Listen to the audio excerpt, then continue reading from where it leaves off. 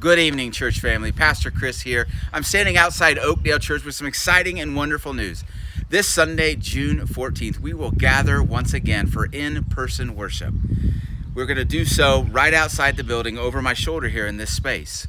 And I'm excited to see everyone and share God's holy word with each other. As we come to gather, a couple things I want to share with you. First and foremost, if you're still sheltering in place this weekend, please know you have my love and support as you do so. Should you come to worship, I recommend you bring your masks, as our bishop also recommends that. It's not mandatory, but he and I recommend that you wear your masks.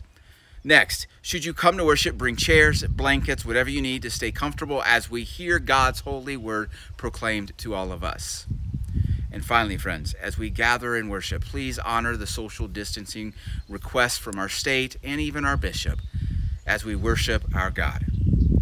And so, friends, I look forward to seeing all of you in this holy place. And know this, whether you arrive on Sunday, whether you're sheltering in place, or maybe you're away from this area, know that the Holy Spirit connects us all together as one church. We are the church of the world, friends. And it's because of the love of Christ in all of us. I look forward to seeing you all on Sunday. Until then, God bless.